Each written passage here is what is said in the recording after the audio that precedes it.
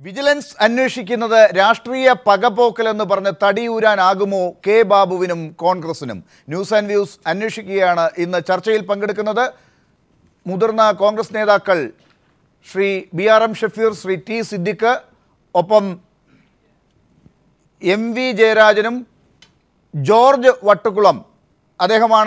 അദ്ദേഹം നൽകിയ ഹർജിയുടെ ഫലമായിട്ടാണ് കെ ബാബു രാജിവെക്കാനിടയായ സാഹചര്യം ഉണ്ടായത് തുടക്കത്തിൽ. ഒപ്പം ഡോക്ടർ സെബാസ്റ്റ്യൻ പോളും മറ്റതിഥികൾ ടെലിഫോൺ ലൈനിലും ചേരുന്നു.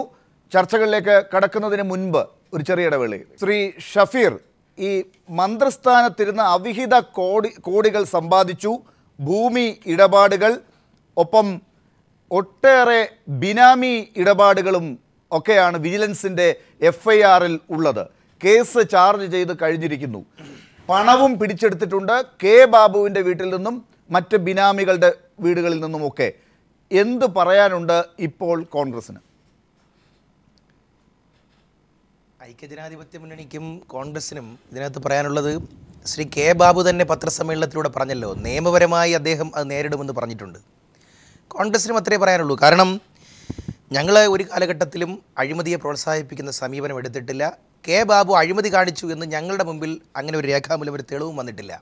സ്വാഭാവികമായിട്ടും വിജിലൻസ് ഗവൺമെൻറ് പക്കലാണ്. അവരന്വേഷിക്കട്ടെ, അവരന്വേഷിച്ചിട്ട് എല്ലാ റിലവൻസ് എവിഡൻസും കൊണ്ടുവരട്ടെ, വിചാരണ നടക്കട്ടെ. അതിനെയൊന്നും ഭയപ്പെടുന്ന സമീപനമില്ലല്ലോ. നിങ്ങളുടെ സർക്കാർ ഇരുന്ന കാലഘട്ടത്തിലെ വിജിലൻസ് അന്വേഷിച്ചിട്ട് തെറ്റായ രീതിയിൽ FIR വന്നതാണ്. ഇപ്പോൾ വിജിലൻസ് കൃത്യമായ അന്വേഷണങ്ങളിലൂടെയും റെയ്ഡ് നടത്തിയും പിടിച്ചെടുത്ത രേഖകളിലൂടെയും ഒക്കെ ഇപ്പോൾ പുതിയ വിവരങ്ങൾ കണ്ടെത്തിയിട്ടുള്ളത്.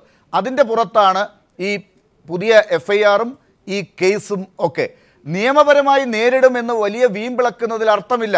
നിയമപരമായി നേരിട്ടേ പറ്റൂ. അത് ആ അവസ്ഥയിലാണ് കെ ബാബു. ഒപ്പം ഈ അനധികൃതമായ ഇടപെടലുകൾ, മന്ത്രിയായതിനു ശേഷം അദ്ദേഹം നേടിയ സ്വപ്ന സാമ്രാജ്യം, ഇതൊക്കെ മുൻപ് വന്ന ആരോപണങ്ങൾ ശരിയാണ് എന്ന് തെളിയിക്കുന്നതാണ്. നിങ്ങളുടെ KPCCയുടെ പ്രസിഡന്റ് പോലും ഇദ്ദേഹത്തെ സ്ഥാനാർത്ഥിയാക്കരുതെന്ന് എത്ര ശടിച്ചതാണ് ഡൽഹിയിലൊക്കെ പോയി. പിന്നെ നിങ്ങൾക്ക് തെളിവില്ല ഇരുന്നു, നിങ്ങളുടെ മുമ്പിൽ രേഖകളില്ല എന്നൊക്കെ ഇപ്പോൾ പറയുന്നതിൽ എന്തർത്ഥം? നേരത്തെ ഇവിടെ ഇപ്പോൾ ഈ ചർച്ചയിൽ പങ്കെടുക്കുന്ന ജോർജ് വട്ടുകുളം വിജിലൻസ് അന്വേഷണം അവസാനിപ്പിച്ചുകൊണ്ട് ക്ലീൻ ചീട്ട് കൊടുത്തപ്പോൾ തൃശ്ശൂരിലെ വിജിലൻസ് കോടതിയിൽ കൊടുത്ത കേസുണ്ടല്ലോ, ആ കേസ് ഇപ്പോൾ ജസ്റ്റിസ് സുബൈദിൻ്റെ ബെഞ്ചിൽ ഹിയറിങ്ങിന് വരാനിരിക്കുന്നതേ ഉള്ളൂ. ഈ കേസ് ഇപ്പോൾ നിലവിൽ വിജിലൻസ് അന്വേഷണത്തിന് ആസ്പദമായ കേസ് കൊടുത്തിട്ടുള്ളത് പാലക്കാട്ടത്തെ വിവാദ വ്യവസായി ശ്രീ VM രാധാകൃഷ്ണൻ നൽകിയ പരാതിയിന്മേലാണ് ഈ അന്വേഷണം നടത്തിയിരിക്കുന്നത്. ഞാൻ ഒരു മിനിറ്റ് അങ്ങയിലേക്ക് വരാം. ഇപ്പോൾ ശ്രീ ബിജു രമേശ് അദ്ദേഹം ഫ്ലൈറ്റിൽ കയറിയിരിക്കുകയാണ്. അത് ടേക്ക് ഓഫ് ചെയ്തതിന് മുമ്പ് ഞാൻ അദ്ദേഹമായിട്ട് ബന്ധപ്പെടാൻ പറ്റുമെന്ന് നോക്കുകയാണ്. ശ്രീ ബിജു രമേശ്, ഈ ഹർജിയിലൊക്കെ പറയുന്ന രീതിയിൽ കെ ബാബു നടത്തിയിട്ടുള്ള ഇടപാടുകൾ ഇപ്പോൾ FIRലൂടെ പുതിയ കേസായി വരുമ്പോൾ താങ്കൾക്ക് എന്താണ് അത് ലഭ്യമാകുന്നില്ല ഇപ്പോൾ? ശ്രീ ഷഫീർ തുടരൂ. അപ്പം ഞാനിതിനകത്ത് പറയാം. അപ്പോൾ ഈ കേസെന്ന് പറയുന്നത് പാലക്കാട്ടത്തെ വിവാദ വ്യവസായി VM രാധാകൃഷ്ണൻ കൊടുത്ത പരാതിയിന്മേലുണ്ടായിരുന്ന കേസാണ്. ഈ കേസിൻ്റെ അന്വേഷണം നടത്തിയെന്ന് പറയുന്നത് വിജിലൻസിൻ്റെ DYSP ഫിറോസ് M ഷെബീഖാണ്. അപ്പോൾ പരാതിയെ ആസ്പദമാക്കിയിട്ടാണ് കിക്ക് വെരിഫിക്കേഷൻ നടത്തിയത്. ഈ പരാതിയിൽ പറയുന്ന കാര്യങ്ങളിൽ ശ്രീ ബാബുവിനെതിരായി ചില ആരോപണങ്ങൾക്കൊപ്പം തന്നെ പറയുന്ന കാര്യമുണ്ട്. മന്ത്രിക്ക് അനുകൂലമായി മൊഴി കൊടുക്കുന്നതിന് വേണ്ടി ബാർ ഉടമകളിൽ ചിലർ പണം വാങ്ങി, ഇടപെടരുത്. 2, ലീഗൽ ഫണ്ട് എന്ന പേരിലും ബാർ ഉടമകൾ പണം പിരിച്ചു. അവർ ഓരോ ബാർ ഉടമകളിൽ നിന്നും 2.5 ലക്ഷം രൂപ വെച്ച് പിരിച്ചു. ഈ പണം ബാർ ലൈസൻസിന് വേണ്ടി കോഴയായി നൽകി എന്ന VM രാധാകൃഷ്ണൻ്റെ മൊഴിയുടെ അടിസ്ഥാനത്തിൽ പരാതി എടുത്തിട്ടുണ്ടെങ്കിൽ ഞാൻ ബാബുവിനെ രക്ഷപ്പെടുത്താൻ വേണ്ടി പറയുന്നതാണെന്ന് കരുതണ്ട. ഇതേ ബാബുവിനോടൊപ്പം ഇത് കെ ബാബുവിനെ രക്ഷപ്പെടുത്താൻ തന്നെയാണ് പറയുന്നതെന്ന് പ്രേക്ഷകർ കാണും. ഞാൻ ഒരു മിനിറ്റ്, ഈ VM രാധാകൃഷ്ണന്റെ ഹർജിയിൽ എന്ത് പറഞ്ഞു എന്നുള്ളത് രണ്ടാമത്തെ കാര്യം. ഒരു ഹർജി വന്നു കഴിഞ്ഞാൽ അതിന്റെ പുറത്ത് കെ ബാബുവിനെ പോലെ 4 പേര് അറിയുന്ന ഒരു രാഷ്ട്രീയ നേതാവിനെ കുറിച്ച് അന്വേഷിക്കണമെങ്കിൽ വിജിലൻസിന് അതിൻ്റെതായ നടപടിക്രമങ്ങളുണ്ട്. ഈ Lalithakumari versus state of Uttar Pradesh കേസൊക്കെ താങ്കൾക്കും അറിയാം. അതിൻ്റെ വെളിച്ചത്തിലൊക്കെയുള്ള ആനുകൂല്യങ്ങളൊക്കെ നേടിയ അന്വേഷണത്തിൻ്റെ ഫലമായി മുൻപ് നിങ്ങളുടെ സർക്കാർ ഇരുന്നപ്പോൾ ഉണ്ടായ ഒരു FIR ഉണ്ട്. അതിൻ്റെ പുറത്ത് അദ്ദേഹം ആദ്യം രാജിവെക്കുകയും പിന്നീട് കെ മാണിക്ക് കിട്ടാത്ത ആനുകൂല്യത്തിൻ്റെ ഫലമായി ഇരട്ടനീതി വിവാദമുണ്ടാക്കി അദ്ദേഹം തിരിച്ച് മന്ത്രിസഭയിലേക്ക് വരികയും ചെയ്തു. അതും നമ്മൾ കണ്ടതാണ്. ഇപ്പോഴിതാ കൃത്യമായ ഏതൊരു ഹർജിയുടെ ഫലമായിട്ടോ ആയിക്കൊള്ളട്ടെ ചില കണ്ടെത്തലുകൾ വന്നിരിക്കുന്നു. അത് FIR ഉണ്ട്. അതിൻ്റെ ഫലമായി അബ്യൂസ്ഡ് പവർ, അധികാര ദുർവിനിയോഗം, സ്വത്ത് സമ്പാദനം അനധികൃതമായി, ഈ റിയൽ എസ്റ്റേറ്റ് മാഫിയയുമായുള്ള ബന്ധം, എറണാകുളത്തും കേരളത്തിന് പുറത്തും ബിനാമികൾ, പോളക്കുളം റീനൽ മെഡിസിറ്റി ഹോസ്പിറ്റലിൽ partnership, royal bakery, lock brick business തുടങ്ങിയവയിൽ പങ്കാളിത്തം, അങ്ങനെ നീണ്ടു പോകുന്നു. 20/6/2012 വാങ്ങിയ ബെൻസ് കാറ്, അത് പിന്നീട് ബാർക്കോഴ ഇടപാട് വന്നപ്പോൾ മറിച്ചു വിറ്റത് മോഹനൻ എന്ന ബേക്കറി ഉടമയും ബാബുറാം എന്ന് പറയുന്ന യൂത്ത് കോൺഗ്രസ് പ്രവർത്തകൻ, അതായത് റിയൽ എസ്റ്റേറ്റ് ബന്ധത്തിലുള്ള ബാബുറാം, ഇവരുമായിട്ടുള്ള ഇടപെടലൊക്കെ പറയുന്നുണ്ട് കൃത്യമായി. അങ്കമാലിയിലെ സാധാരണക്കാരനായ ഒരു ജീവിതം നയിച്ചു തുടങ്ങിയ കെ ബാബു മന്ത്രിയായ ശേഷം മാത്രം നേടിയ ഇത്തരം കാര്യങ്ങൾ എങ്ങനെയാണ് കോൺഗ്രസ് പാർട്ടി കാണുന്നത്? ഒരു ഉദാഹരണം പറയട്ടെ ശ്രീ ഷഫീർ, നിങ്ങളുടെ പാർട്ടിയിൽ ഇപ്പോൾ ഉണ്ടായ ഒരു നടപടിയുണ്ട്. വയനാട്ടിൽ ചില ആദിവാസികളുടെ പേരിലുണ്ടായ ചില തട്ടിപ്പിനെ കുറിച്ച് മാധ്യമങ്ങൾ ചില റിപ്പോർട്ടുകൾ പുറത്തേക്ക് കൊണ്ടുവന്നപ്പോൾ തന്നെ KPCC പ്രസിഡന്റ് നടപടികൾ ആരംഭിച്ചു. ഇപ്പൊ കാണാനില്ല KPCC പ്രസിഡന്റിനെ. KPCC പ്രസിഡന്റ് ഈ കാര്യത്തിൽ കൃത്യമായ നിലപാട് ഇന്നല്ലെങ്കിൽ നാളെ പറയും. അത് പറഞ്ഞതിന് ശേഷം KPCCയുടെ നിലപാട് പറയാം. ഇവിടുത്തെ പ്രശ്നം ഞാൻ പറഞ്ഞുതരാം. നിങ്ങളിതെല്ലാം ആരോപണങ്ങളല്ലേ. ഒരു ഉദാഹരണം ഞാൻ പറഞ്ഞുതരാം. നിങ്ങൾ പറഞ്ഞെന്താ, കെ ബാബുവിൻ്റെ മകളുടെ ഭർത്താവിൻ്റെ അച്ഛന് 45 ലക്ഷം രൂപയുടെ കാറുണ്ട് എന്നുള്ളതാണ് FIR ഒരു കണ്ടെത്തൽ. ആ കണ്ടെത്തൽ വെച്ച് നോക്കുമ്പോൾ നിങ്ങളൊരു കാര്യം മനസ്സിലാക്കിയോ, ഈ FIR അങ്ങനെയല്ല. FIR പറഞ്ഞിരിക്കുന്ന ഈ മകളുടെ ഭർത്താവിൻ്റെ പേരിൽ വാങ്ങിയ കാറ് ഈ ബാർക്കോഴ ആരോപണം വന്നപ്പോൾ വിറ്റു എന്നും കെ ബാബുവിന്റെ പേരിലുള്ള സ്വത്തിന്റെ രണ്ട് സാങ്കേതികത്വം പറയാം. ഒന്ന്, കൊടാക് മഹീന്ദ്ര വഴി അദ്ദേഹത്തിൻ്റെ പിന്നെ ബാബുവിൻ്റെ മരുമകൻ്റെ അച്ഛൻ വാങ്ങിയ കാറാണെന്ന് ഉള്ളതിൻ്റെ രേഖകൾ ഇന്ന് വിജിലൻസിന് കൊടുത്തിട്ടുണ്ട് എന്ന് അദ്ദേഹം പറഞ്ഞിട്ടുണ്ട്. രണ്ട്, അദ്ദേഹത്തിൻ്റെ തേനിയിൽ 120 ഏക്കർ ഉണ്ടെന്ന് നിങ്ങൾ ആരോപിച്ചു. 2012 സെപ്റ്റംബർ മാസം 9-ാം തീയതിയാണ് കെ ബാബുവിൻ്റെ മകളെ തേനിയിൽ ഈ പറയപ്പെടുന്ന ആളിൻ്റെ മകൻ വിവാഹം കഴിച്ചത്. 2012 സെപ്റ്റംബർ 9-ന്. ഇതിൻ്റെ 120 ഏക്കർ എന്നൊക്കെ നിങ്ങൾ പറഞ്ഞല്ലോ. അതിലെ ആ സ്ഥലം വാങ്ങിയത് വ്യവസായിയായ മരുമകളുടെ അച്ഛൻ 2008 നവംബർ മാസം 3-ാം തീയതി വാങ്ങി 2012 സെപ്റ്റംബർ 9-ന് മുമ്പ് തന്നെ 2011 തന്നെ വിറ്റ് കഴിഞ്ഞു. എന്ന് പറഞ്ഞാൽ മകളുടെ കല്യാണം നടക്കുന്നതിന് മുമ്പ് അമ്മാവൻ വാങ്ങി വിറ്റ വസ്തുവിന്റെ പോലും ആരോപണങ്ങൾ ബാബുവിന്റെ മണ്ടയിൽ കെട്ടിച്ചമച്ചു എന്നുള്ളതാണ്. FIR-നകത്ത് പറഞ്ഞിരിക്കുന്ന ചില കാര്യങ്ങളിൽ നിങ്ങൾ ഈ പറഞ്ഞ രീതിയിൽ നിയമപരമായി പോരാടുമ്പോൾ ഈ പറഞ്ഞ കണക്കുകളൊക്കെ അവതരിപ്പിക്കും. ഒരുപക്ഷെ ബെൻസ് കാർ വാങ്ങിയത് കല്യാണം നടക്കുന്നതിന്റെ മാസങ്ങൾക്ക് മുമ്പാണെന്നൊക്കെ പറയാൻ പറ്റും. അതൊക്കെ ഒരുപക്ഷെ ആ പണം കൊണ്ടല്ല, അത് അമ്മായിയപ്പന്റെ സ്വന്തം പണമാണെന്നൊക്കെ വേണമെങ്കിൽ നിങ്ങൾക്ക് മകളുടെ അമ്മായിയപ്പന്റെ സ്വന്തം പണം കൊണ്ടാണ് നിങ്ങൾക്ക് പറയാം. ഒരു പക്ഷേ KPCCക്ക് അതിനെക്കുറിച്ച് ബോധ്യമുള്ളത് കൊണ്ടായിരിക്കാം അങ്ങൊക്കെ ഇത് പറയുന്നത്. എനിക്കറിയില്ല അതിനെക്കുറിച്ച്, അത് നിങ്ങൾ അന്വേഷിക്കട്ടെ. പക്ഷേ ഇതിനകത്ത് പറയുന്ന വേറെ ചില കാര്യങ്ങളുണ്ടല്ലോ. ഈ ബേക്കറി ഉടമയും ഈ പറയുന്ന മറ്റ് റിയൽ എസ്റ്റേറ്റ് ആളുകളും ഒക്കെ അവർ ഇതിനേക്കാൾ കഷ്ടത്തിലായിരുന്നു. ഈ കെ ബാബുവിൻ്റെ അവസ്ഥയേക്കാൾ വളരെ മോശം. ഒരു ഓട്ടോറിക്ഷ പിടിച്ച് പോകാൻ പോലും പറ്റാത്ത ആളുകൾ എന്നൊക്കെയാണ് പുറത്ത് പറഞ്ഞ് കേൾക്കുന്നത്. അങ്ങനെയുള്ള ബേക്കറിയൊക്കെ എങ്ങനെയാണ് അദ്ദേഹത്തിന് ഒരു ബേക്കറി റൺ ചെയ്യാനുള്ള ആസ്തി ഇല്ലായിരുന്നു എന്നാണ് FIR-ൽ ശ്രീ BRM ഷഫീർ. മോഹനൻ ഇന്ന് ബേക്കറി ഉടമ തന്നെ പത്രസമ്മേളനം വിളിച്ചു പറഞ്ഞു, എൻ്റെ ആകെ ഉള്ള ബന്ധം എൻ്റെ ബേക്കറി ഉദ്ഘാടനം ചെയ്യാൻ അവിടുത്തെ MLA എന്ന നിലയിൽ അദ്ദേഹം വന്ന് തൃപ്പൂണിത്തുറയിൽ MLA ഉദ്ഘാടനം ചെയ്ത് മാത്രമാണെന്ന് അദ്ദേഹം പത്രസമ്മേളനത്തിൽ പറഞ്ഞു.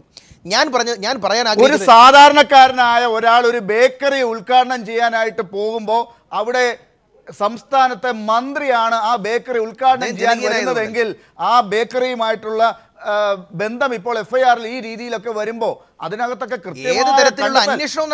ദൈനംദിന ചെലവുകൾക്കായി 1.5 ലക്ഷം രൂപ ഇന്ന് അദ്ദേഹത്തിന്റെ വീട്ടിൽ നിന്ന് പിടിച്ചെടുത്തു. 6.5 ലക്ഷം രൂപ ഈ മോഹനന്റെ വീട്ടിൽ നിന്നും ദൈനംദിന ചെലവുകൾക്കായി 1.5 ലക്ഷം രൂപ അവിടെ നിന്ന് പിടിച്ചെടുത്തു എന്ന് പറയപ്പെടുന്ന ആ 1.5 ലക്ഷം രൂപ അദ്ദേഹത്തിന്റെ സ്വന്തം പണമാണെന്ന് കാണിക്കാനുള്ള രേഖ വിജിലൻസിന് കൃത്യമായി കൊടുത്തിട്ടുണ്ട്. അങ്ങനെ അല്ല എന്ന് വിജിലൻസ് ഇതുവരെ അത് നിഷേധിച്ചിട്ടില്ല. പണം പിടിച്ചിട്ടെടുത്തിട്ടുണ്ടെങ്കിൽ പ്രേരിതമാണ്. അതുകൊണ്ട് KPCC vice president MM Hasan ഇന്ന് പറഞ്ഞിരിക്കുന്നത് പോലെ നിങ്ങൾ കോൺഗ്രസ്സുകാരെല്ലാം പറയുന്നു ഇത് രാഷ്ട്രീയ പ്രേരിതമാണ്. ഞാൻ പറയുന്നത് KM മാണി അന്ന് പറഞ്ഞു UDF-ന്റെ കാലത്ത് ഞങ്ങൾക്ക് തുല്യനീതി കിട്ടിയില്ല, എനിക്കെതിരെ കേസെടുത്തു, മറ്റേയാൾക്കെതിരെ കേസെടുത്തില്ല. ഇടതുപക്ഷ ജനാധിപത്യ മുന്നണി തുല്യനീതിയുടെ തുല്യം ചേർത്താൻ വേണ്ടി ശ്രീ മാണിക്കെതിരെ കേസെടുത്തതുപോലെ ശ്രീ ബാബുവിനെതിരെ ഒരു കേസെടുത്തു എന്ന് മാത്രം. അതിൻ്റെ പിന്നിലുള്ള രാഷ്ട്രീയമാണ് എന്നാണ് ഞങ്ങൾക്ക് ആദ്യഘട്ടത്തിൽ പറയാനുള്ളത്. ഞാൻ ഡോക്ടർ സെബാസ്റ്റ്യൻ പോളിലേക്ക് വരുന്നതിന് മുമ്പ് ശ്രീ ജോർജ് വട്ടുകുളം, ഇപ്പോഴത്തെ FIR താങ്കൾ മനസ്സിലാക്കിയിട്ടുണ്ടാകുമെന്ന് ഞാൻ കരുതുന്നു. ഇതിനകം താങ്കൾ നൽകിയ ഹർജിയാണ് ഏറ്റവും ആദ്യം കെ ബാബുവിൻ്റെ പേരിൽ പ്രശ്നമായത്. അദ്ദേഹം രാജി എഴുതി കൊടുത്തത്, അത് അന്നത്തെ മുഖ്യമന്ത്രി പോക്കറ്റിലിട്ട് നടന്നതും കുറച്ച് ദിവസം. ഇപ്പോൾ ഈ ഘട്ടത്തിൽ ഇപ്പോൾ FIRൽ കൂടെ പുറത്തേക്ക് വന്നിരിക്കുന്ന ഈ കാര്യങ്ങൾ താങ്കൾക്ക് അന്നത്തെ FIRൽ കാണാൻ സാധിച്ചിട്ടുണ്ടോ? അന്ന് വിജിലൻസ് അന്വേഷിച്ചപ്പോൾ ഈ കാര്യങ്ങൾ കണ്ടെത്തിയതാണോ? ഇരട്ട നീതി ഉണ്ടായിരുന്നു എന്ന് ശരിയാണോ? KM മാണി പറയുന്നത് ശരിയായിരുന്നോ?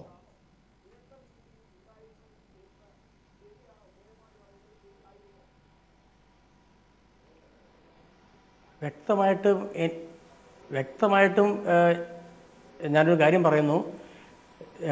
കെ ബാബുവിനെതിരെ തൃശ്ശൂർ വിജിലൻസ് കോടതി ജഡ്ജ് ബഹുമാനപ്പെട്ട ജഡ്ജ് എസ് വാസൻ അന്ന് തൃശ്ശൂർ എൻ്റെ പരാതിയിൽ അദ്ദേഹം ക്വിക്ക് വെരിഫിക്കേഷന് ഉത്തരവിട്ടു, QVക്ക് ഉത്തരവിട്ടു. പക്ഷേ ആ QV 45 ദിവസത്തെ സമയം കൊടുത്തുകൊണ്ട് QVക്ക് ഉത്തരവിട്ടിട്ട് പോലും അതിന്മേൽ ഈ പറഞ്ഞ ഉമ്മൻചാണ്ടി സർക്കാരിൻ്റെ വിജിലൻസ് യാതൊരു വിധ നടപടിയും എടുത്തില്ല എന്ന് മാത്രമല്ല, ഒരു പ്രഹസനം എന്ന രീതിയിൽ ബാബുവിനെ സംരക്ഷിക്കുന്ന തരത്തിലുള്ള ഒരു ക്വിക്ക് വെരിഫിക്കേഷൻ നടത്തി അതിൻ്റെ റിപ്പോർട്ടാണ് സമർപ്പിച്ചത്. അന്നും നമുക്കറിയാം, അന്നും ഒരു വളരെ പക്വതയുള്ള ഒരു വിജിലൻ്റ് ആയിട്ടുള്ള ഒരു IPS ഉദ്യോഗസ്ഥയായിരുന്ന നിശാന്തിനി ആയിരുന്നു എൻ്റെ മൊഴി രേഖപ്പെടുത്തിയത്. പക്ഷെ എന്നിട്ട് പോലും അതിനകത്ത് പിന്നെ FIR ഇടേണ്ടി വന്നു. കോടതി ഉത്തരവിട്ടപ്പോൾ അതിന് ശക്തമായ രീതിയിലുള്ള നടക്കുമെന്ന് വിചാരിച്ചു. എങ്കിൽ പോലും അത്രത്തോളം അന്വേഷണങ്ങൾ പോയില്ല. എന്ന് മാത്രമല്ല, ഇന്നിപ്പോൾ ഈ അന്വേഷണം നടത്തിയിട്ടുള്ള അല്ലെങ്കിൽ പിന്നെ ചോദ്യം ചെയ്തിട്ടുള്ള അല്ലെങ്കിൽ റെയ്ഡ് നടത്തിയപ്പോൾ ആരെയൊക്കെ ചോദ്യം ചെയ്തിട്ടുണ്ടോ അവരുടെ ഏകദേശം പറഞ്ഞ 90% പേരും എൻ്റെ അന്നത്തെ FIRലിൻ്റെ കേസിൽ ഈ പറഞ്ഞ നിശാന്തിനി IPS നിശാന്തിനി IPS അന്വേഷിച്ചപ്പോൾ ഇവരൊന്നും കുറ്റം ചെയ്തിട്ടില്ല, ഇവരിലൊന്നും പണമില്ല, ഇവരൊന്നും പിന്നെ ഈ ബന്ധുക്കളൊക്കെ പല ബന്ധുക്കളുണ്ട്. അന്ന് കെ ബാബുവിൻ്റെ ബന്ധുക്കളായിട്ടുള്ള പലരും, അതുപോലെ തന്നെ ഇപ്പം ഈ പറയുന്ന ബിനാമികളായിട്ടുള്ള പലരും അന്ന് പിന്നെ അവർക്കൊക്കെ ഒരു ക്ലീൻ ചിറ്റ് കൊടുത്തുകൊണ്ട് അവരൊന്നും ഈ പിന്നെ അഴിമതിയോ അല്ലെങ്കിൽ മറ്റേ കെ ബാബുവായിട്ട് കൂടുതൽ ബന്ധങ്ങളോ സാമ്പത്തിക ബന്ധങ്ങളോ ഒന്നും ഇല്ല എന്ന് പറഞ്ഞ് അത് തള്ളിക്കളയാൻ വേണ്ടി ശ്രമിക്കുകയാണ് ഉണ്ടായത്.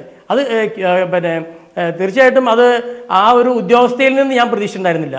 കാരണം ആ ഉദ്യോഗസ്ഥ എൻ്റെ മൊഴി രേഖപ്പെടുത്തുമ്പോൾ വളരെ വ്യക്തമായിട്ട് പറഞ്ഞതിനോട് ശക്തമായിട്ട് നിങ്ങൾക്കുള്ള കാര്യങ്ങളെല്ലാം തുറന്ന് പറഞ്ഞോളൂ, തീർച്ചയായിട്ടും അത് ഞങ്ങൾ ശക്തമായി അന്വേഷിച്ച് അതിൻ്റെ റിപ്പോർട്ട് സമർപ്പിക്കും എന്നാണ് അന്ന് നിശാന്തിനി IPS പറഞ്ഞത്.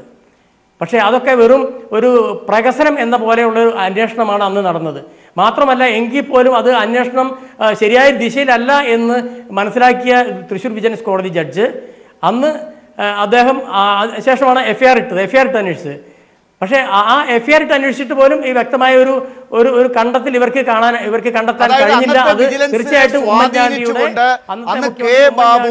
അദ്ദേഹത്തെ സഹായിക്കാൻ അന്നത്തെ ഭരണകൂടത്തിലെ മറ്റുള്ളവരും ഒക്കെ വിജിലൻസിൽ സ്വാധീനം ചെലുത്തിക്കൊണ്ട് FIRൽ ഒക്കെ വേണ്ട ഇടപെടലുകൾ നടത്തി എന്നാണോ ശ്രീ ജോർജ് വട്ടുകുളം പറയുന്നത്?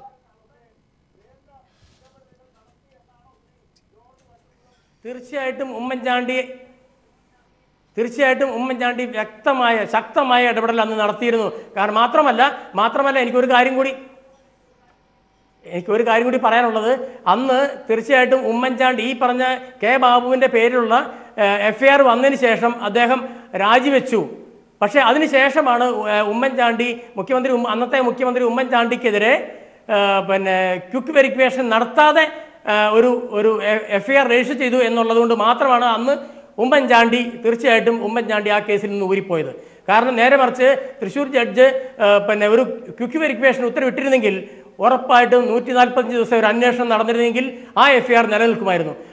അതിൻ്റെ ബലത്തിൽ മാത്രമാണ് ഈ പറഞ്ഞ കെ ബാബു ഈ കേസിൽ നിന്ന് ഊരിപ്പോകാൻ, അന്ന് ഊരിപ്പോകാന്ന് പറഞ്ഞാൽ തൽക്കാലം മുഖ്യമന്ത്രി ഉമ്മൻചാണ്ടി ആ കേസിൽ നിന്ന് ഊരിപ്പോകാൻ സാധ്യതയുണ്ടായത്. കെ ബാബുവിൻ്റെ കേസിൽ FIR നിലനിൽക്കുമ്പോൾ മുഖ്യമന്ത്രിക്കെതിരെ FIR വന്നപ്പോൾ അത് അദ്ദേഹം പോക്കറ്റിട്ടുണ്ടായിരുന്ന ആ രാജി അത് അങ്ങനെ തന്നെ വിഴുങ്ങുകയാണ് അദ്ദേഹം ചെയ്തത്. കാരണം അദ്ദേഹത്തിൻ്റെ പേരിൽ FIR ഇട്ടപ്പോൾ അദ്ദേഹത്തിന് പിന്നെ ഒന്നും പറയാനായിട്ട് സാഹചര്യമില്ല. അതുകൊണ്ട് കെ ബാബുവിനെതിരെയുള്ള അന്വേഷണത്തിൽ അദ്ദേഹത്തിൻ്റെ രാജി ചോദിച്ച് വാങ്ങേണ്ട കാര്യം ഇല്ല എന്ന് അദ്ദേഹത്തിന് മനസ്സിലായി. മാത്രമല്ല ഞാനൊരു കാര്യം കൂടി പറയാം. അന്ന് ഈ പറഞ്ഞ കെ ബാബുവിനെതിരെ ക്വിക്ക് വെരിഫിക്കേഷൻ QV ഇട്ടപ്പോൾ ഞാൻ പറയുന്നത് വളരെ ഗൗരവമുള്ളൊരു കാര്യം തന്നെയാണ്. കാരണം അന്ന് കെ ബാബുവിൻ്റെ ഒരു ബിനാമിയോ അല്ലെങ്കിൽ ബിസിനസ്സുകാരനോ ആയിട്ടുള്ള ആരാണ് ഒരു ട്രോജോ, ആ ട്രോജോ എന്ന് പറയുന്ന വ്യക്തി എന്നെ അന്വേഷിച്ച് വന്നു. എൻ്റെ വീട്ടിൽ ഒരു ആളെ വിട്ട് അന്വേഷിച്ച് ഇത് എങ്ങനെ തീർക്കാൻ പറ്റും, എന്ത് ചെയ്യണം എന്ന് പറയുകയാണുണ്ടായത്. അപ്പോൾ ഇപ്പോൾ ഈ പറഞ്ഞ ബിനാമികളില്ലേ, ഇവർക്ക് ബിനാമികളില്ലേ? കെ ബാബു ആലോചിച്ച് നോക്കണം, കെ ബാബുവിൻ്റെ ആരാണ് ഈ ട്രോജോ? ഈ ട്രോജോ എന്ന് പറയുന്ന അങ്കമാലിയിലോ മറ്റോ താമസിക്കുന്ന ട്രോജോ, ഞാൻ പറഞ്ഞു കേട്ടത് എന്തോ തുറമുഖ കോൺട്രാക്ടറോ അങ്ങനെ എന്തോ ആണെന്നൊക്കെയാണ് കേട്ടത്. പക്ഷേ എനിക്ക് അതാണ് എന്തൊക്കെ ഏർപ്പാടാണ് ചെയ്യുന്നത് ഇതെനിക്ക് മുഴുവനായിട്ട് അറിയില്ല. അദ്ദേഹം ഗൾഫിൽ ബിസിനസ് ചെയ്യുന്നു എന്നൊക്കെയാണ് ഞാൻ മനസ്സിലാക്കിയത്. പക്ഷേ തീർച്ചയായിട്ടും എന്നെ അതിന് വളരെ ശക്തമായിട്ട് എന്നെ സ്വാധീനിക്കാൻ വേണ്ടി ശ്രമിച്ചു, എന്നെ അതിന് പിന്മാറ്റാൻ വേണ്ടി ശ്രമിച്ചു. പക്ഷേ അത് കഴിയില്ല എന്ന് കണ്ടപ്പോൾ കൃത്യമായി പറയുക, ഇപ്പോ ഈ ട്രോജോ എന്ന് പറയുന്ന ആൾ മുഖേന കെ ബാബു ഈ അന്വേഷണത്തെ അട്ടിമറിക്കാൻ ശ്രമിച്ചു, താങ്കളെ സ്വാധീനിക്കാൻ ശ്രമിച്ചു എന്ന് താങ്കൾ ഇപ്പോൾ പറഞ്ഞു. അതെങ്ങനെയാണ് സ്വാധീനിക്കാൻ ശ്രമിച്ചത്? താങ്കളുടെ അടുത്തേക്ക് വരികയായിരുന്നോ? താങ്കൾക്ക് എന്തെങ്കിലും ഓഫർ ചെയ്യുകയായിരുന്നോ? എന്താണ് സംഭവിച്ചതെന്ന്? എന്നെ അന്വേഷിച്ച് തൃശ്ശൂരിലുള്ള ഒരാളെ എൻ്റെ വീട്ടിലയക്കുകയാണ് ഉണ്ടായത്. അതായത് ഈ ട്രോജോയെ താങ്കളുടെ അടുത്തേക്ക് അയക്കുകയായിരുന്നു. തൃശ്ശൂരിൽ തന്നെയുള്ള ഒരാളെ, ട്രോജോയ്ക്ക് അടുപ്പമുള്ള ഒരാളെ, ട്രോജോ പല കാര്യങ്ങൾക്ക് സഹായിച്ചിട്ടുണ്ട് എന്ന് പറയുന്ന ഒരാളെ, അങ്ങനെയാണ് എന്നോട് സംസാരിച്ചത്. അങ്ങനെ ആ ആളെ എൻ്റെ വീട്ടിലയക്കുകയും എന്നെ ആ കെ ബാബുവിൻ്റെ FIR ഇടുന്ന മുമ്പ് ക്വിക്ക് വെരിഫിക്കേഷൻ ഉത്തരവിട്ടിരിക്കുന്ന സമയത്ത് അതിൽ നിന്ന് എന്തെങ്കിലും ഒരു പ്രതീക്ഷിക്കാൻ വകയുണ്ടോ, നിങ്ങൾ സഹകരിക്കണം, നിങ്ങൾ ഈ കോടതിയിൽ ഇതിനെന്തെങ്കിലും നമുക്ക് ചെയ്യാൻ കഴിയുമോ, ഹാജരാകാതിരിക്കാൻ കഴിയുമോ, ഇതൊക്കെയാണ് എന്നോട് ചോദിച്ചത്. അതിന് താങ്കൾക്ക് എന്തെങ്കിലും പാരിതോഷികം ഓഫർ ചെയ്തോ? അങ്ങനെ വെറുതെ പറയുകയായിരുന്നോ? താങ്കളൊന്ന് സഹായിക്കണമെന്ന് മാത്രം ആവശ്യപ്പെടുകയായിരുന്നോ?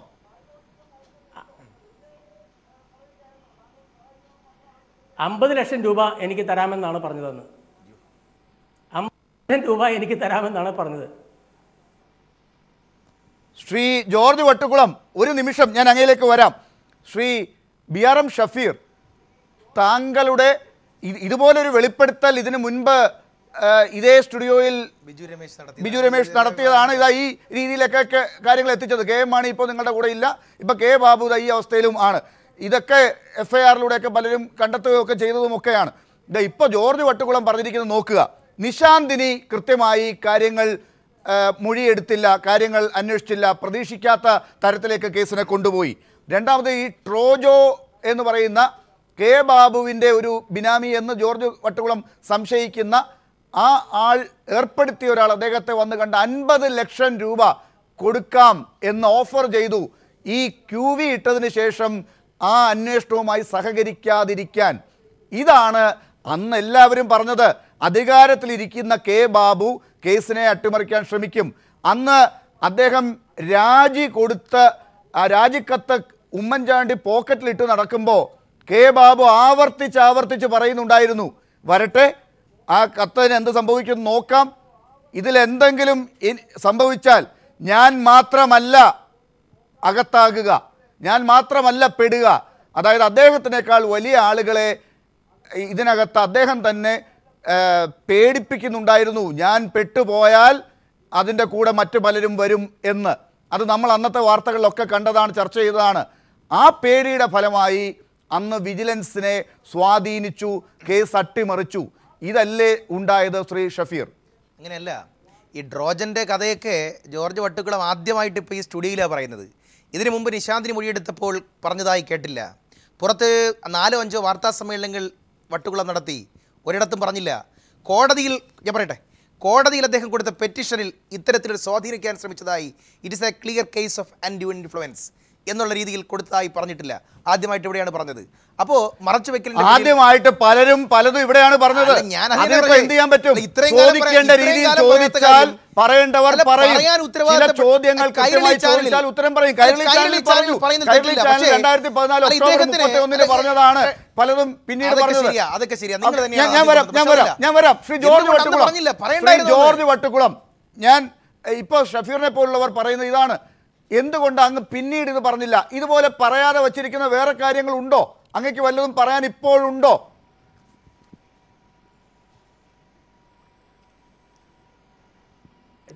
തീർച്ചയായിട്ടും പല കേസുകൾക്കും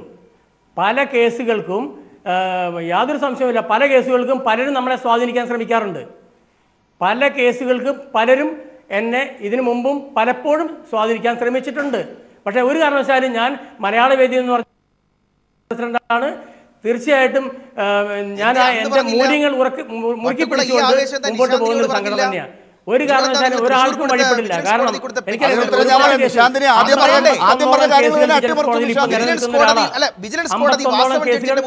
കോടതിയുടെ പരിഗണനയിൽ ഇപ്പൊ നിലനിൽക്കുന്ന കേസുകൾ ഒരു കാരണവശാലും സംശയം വേണ്ട. ഇത് കഴിഞ്ഞല്ലോ, ഇത് കഴിഞ്ഞ് നിങ്ങളുടെ ഭീഷണി ഉണ്ടായി.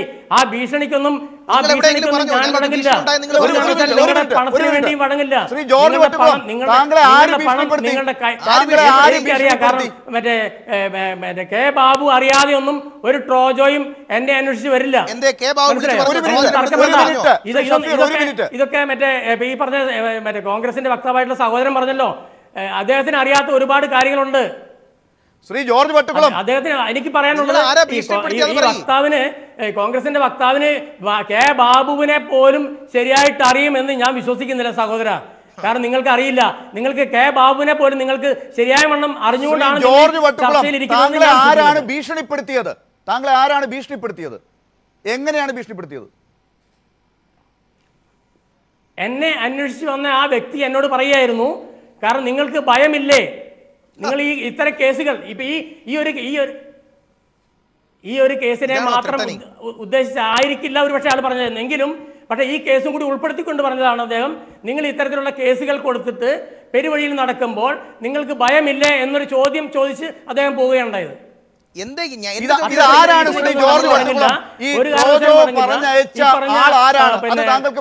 ട്രോജോയോ അല്ലെങ്കിൽ അദ്ദേഹം വിട്ട ആളുടെ മുമ്പിൽ വഴങ്ങുന്ന ഒരാളല്ല ഞാൻ. എന്റെ വട്ടുകുള ഇന്ന് വരെ വട്ടുകുളത്തിന്റെ കെ ബാബു വിളിച്ചിട്ടുണ്ടോ നേരിട്ടോ? അല്ല, ജോർജ് വട്ടുകുളത്തെ പറയാൻ അനുവദിക്കും.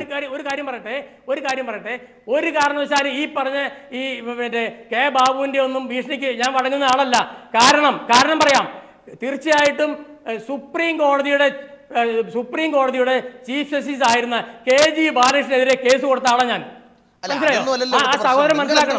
സുപ്രീം കോടതിയുടെ ചീഫ് ജസ്റ്റിസ് ആയിരുന്ന KG ബാലകൃഷ്ണനും മരുമകനെതിരെ നിങ്ങൾ എന്തുകൊണ്ട് കേസ് കൊടുത്ത് പോരാടിയ ആളാണ്. ഒരു മിനിറ്റ് നമുക്കത് ലിങ്ക് ചെയ്യണം. അതിനുവേണ്ടി ശ്രീ ജോർജ് വട്ടുകുളം, ഈ ട്രോജോ പറഞ്ഞയച്ച ഒരാൾ വന്നു എന്ന് പറഞ്ഞല്ലോ, അത് ആരാണ്?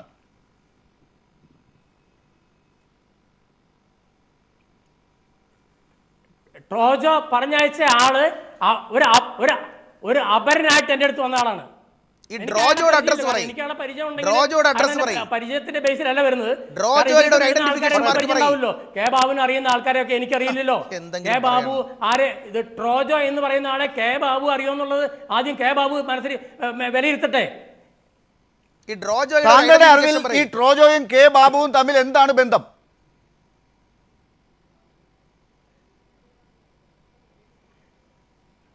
ട്രോജോയും കെ ബാബുവും തമ്മിൽ ബന്ധമില്ലെങ്കിൽ കെ ബാബുവിന് വേണ്ടി സംസാരിക്കാൻ വേണ്ടി ആ കേസിന് വേണ്ടി എൻ്റെ അടുത്ത് വരില്ലല്ലോ. കെ ബാബു പറഞ്ഞിട്ടാണ് വരുന്നത്. കെ ബാബു വിളിച്ചു പറയുകയോ കെ ബാബു ഇതുവരെ നിങ്ങളടുത്ത് സംസാരിക്കുകയോ നിങ്ങൾ ഇന്നറായിട്ട് ആരെങ്കിലും അയച്ചതായിട്ട് പറയുകയോ ചെയ്യാത്തിടത്തോളം നിങ്ങളുടെ ആരോപണം ഇന്ന് വരെ പറയാത്ത കാര്യങ്ങൾ ഇന്ന് വന്നിട്ട് പറഞ്ഞിട്ട് അത് ത്രെട്ടനിങ് ആണെന്ന് പറഞ്ഞാൽ അത് ജനങ്ങളെല്ലാം വിശ്വസിക്കണമെന്നാണോ? നിങ്ങൾ നിശാന്തിനിയോടൊപ്പം മൊഴിയെടുക്കുമ്പോൾ ആരും ഉണ്ടായിരുന്നില്ലല്ലോ, പറയാമായിരുന്നല്ലോ. കോടതിയിൽ നിങ്ങളല്ലേ നേരിട്ട് ഷഫീർ, അതിനകത്തൊരു കാര്യമുണ്ട്.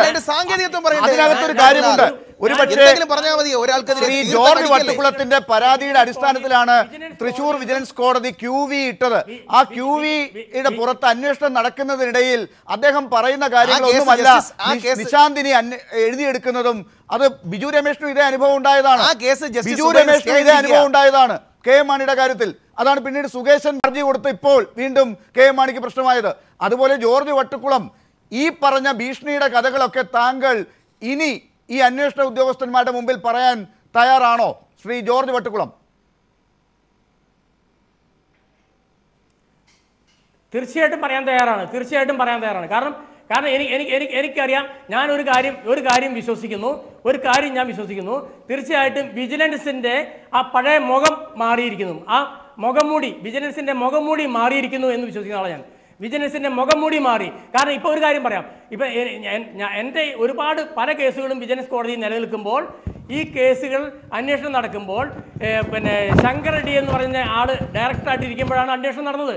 പക്ഷേ ശങ്കർ റെഡ്ഡി പോലും ഇപ്പോൾ പ്രതിയായിട്ടിരിക്കുന്ന കാര്യങ്ങളാണ് വരുന്നത്. ശങ്കർ റെഡ്ഡി ഇപ്പോൾ പ്രതിയായിട്ടാണ് വരുന്നത് ചില കേസുകളിൽ.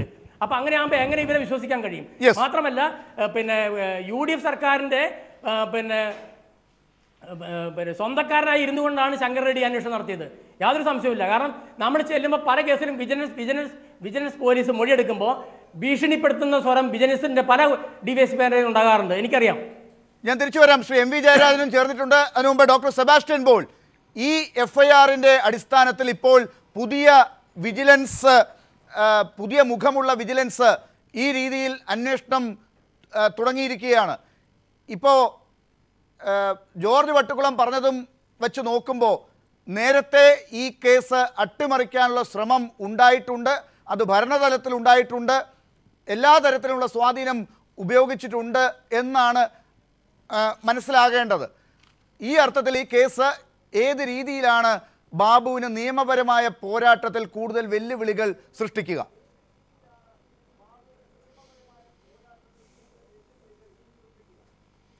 അല്ല, ജോർജ് പറഞ്ഞ കാര്യങ്ങളൊക്കെ നമുക്ക് മാറ്റിവയ്ക്കാം. അത് ഈ ചർച്ചയിൽ വലിയ പ്രസക്തമായ കാര്യങ്ങളല്ല. ഇവിടെ ഇപ്പോൾ വിജിലൻസ് ഒരു പുതിയ FIR മൂവാറ്റുപുഴ കോടതിയിൽ ഇട്ടിരിക്കുന്നു. അതിൻ്റെ അടിസ്ഥാനത്തിൽ അന്വേഷണം ആരംഭിച്ചിരിക്കുകയാണ്. അതിൻ്റെ ആദ്യ ഘട്ടം എന്ന നിലയ്ക്കാണ് ഇന്ന് നടന്ന റെയ്ഡുകൾ നമ്മൾ കാണേണ്ടത്. റെയ്ഡിൽ എന്തൊക്കെയാണ് കിട്ടിയത് നമുക്കറിഞ്ഞൂടെ. കുറേ പണത്തിൻ്റെ കാര്യം പറഞ്ഞു. ആ കേട്ട പണം എന്നൊക്കെ പറയുന്നത് വളരെ നിസ്സാരമാണ്. കപ്പലണ്ടി കാശ് മാത്രമേ ഉള്ളൂ ബാബുവിനെയൊക്കെ സംബന്ധിച്ച്. അതുകൊണ്ട് തെളിവുകൾ വരട്ടെ, തെളിവുകൾ വരും എന്ന കാര്യത്തിൽ സംശയമൊന്നുമില്ല. കാരണം ഇത് പൊതുസമൂഹത്തിൻ്റെ ഒരു ബോധ്യം, അതാണ് തെളിവിനേക്കാൾ പ്രധാനപ്പെട്ടത്. കെ ബാബു എങ്ങനെ ഇന്നത്തെ അവസ്ഥയിലെത്തി എന്ന കാര്യത്തിൽ പൊതുജനത്തിന് ചില ധാരണകളുണ്ട്. ആ ധാരണകൾ തെറ്റില്ല. കാരണം അയാൾക്ക് ഇപ്പോൾ 65 വയസ്സെന്നാണ് FIRൽ കണ്ടത്. അയാൾ കഴിഞ്ഞ 25 വർഷമായി MLA ആണ്. അതിൽ 5 വർഷം മന്ത്രിയായിരുന്നു. അതിനു മുമ്പ് അങ്കമാലി മുനിസിപ്പൽ ചെയർമാനായിരുന്നു. അയാൾ ജോലിയെടുത്ത് ശമ്പളം എന്ന നിലയ്ക്ക് എന്തെങ്കിലും വരുമാനം ഉണ്ടാക്കിയതായി രേഖയില്ല, നമുക്കറിവുമില്ല. പിന്നെ ഇപ്പോൾ കാണുന്ന ഈ സ്വത്തുകൾ, ഇന്നിപ്പോൾ FIRൽ പറയുന്ന കാര്യങ്ങൾ മാത്രമെടുത്താൽ അത് യഥാർത്ഥ കാര്യങ്ങളുടെ ഒരു ചെറിയ ഭാഗം മാത്രമേ ആകുന്നുള്ളൂ. അതുകൊണ്ട് ഒരു അഴിമതി നിരോധന നിയമമനുസരിച്ച് ഒരു അന്വേഷണം നടക്കുമ്പോൾ തൻ്റെ ഇപ്പോഴത്തെ ഈ കയ്യിൽ തൻ്റെ സ്വത്ത് ഇത് എവിടെ നിന്ന് വന്നു എന്ന കാര്യം വിശദീകരിക്കേണ്ടി വരും.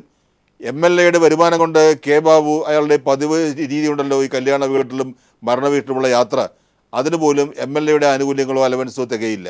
അപ്പോൾ ഇന്നത്തെ ഈ അവസ്ഥ എങ്ങനെ ഉണ്ടായി, ആ അവസ്ഥ എങ്ങനെ ഉണ്ടായി എന്ന കാര്യത്തിൽ വ്യക്തമായ വിശദീകരണം നൽകാൻ ബാബുവിന് കഴിയാത്തിടത്തോളം ഈ ഡിസ്പ്രപ്പോർഷനേറ്റ് അസറ്റ്സ് അത് വിശദീകരണമില്ലാതെ കിടക്കും. അത് ബാബുവിനെതിരെ തെളിയിക്കാൻ കഴിയുന്ന ഒരു കുറ്റമായി അത് മാറുകയും ചെയ്യും. ഡോക്ടർ സെബാസ്റ്റ്യൻ പോൾ, ഈ സെക്ഷൻ 13(1)(d)(e) ഒപ്പം ഈ അങ്ങ് പറഞ്ഞതുപോലെയുള്ള അഴിമതി നിരോധന നിയമത്തിലെ 13(2) ഇതാണ് ഇവിടെ സൂചിപ്പിച്ചിട്ടുള്ളത്. ഈ അഴിമതി നിരോധന നിയമത്തിൽ നേരത്തെ KM മാണി വാദിച്ചുകൊണ്ടിരുന്നത് ഈ പൈസ ചോദിച്ചതിന് തെളിവില്ല എന്നുള്ളതാണല്ലോ. അതൊക്കെ ഈ കാര്യത്തിലും പ്രസക്തമാകുമോ?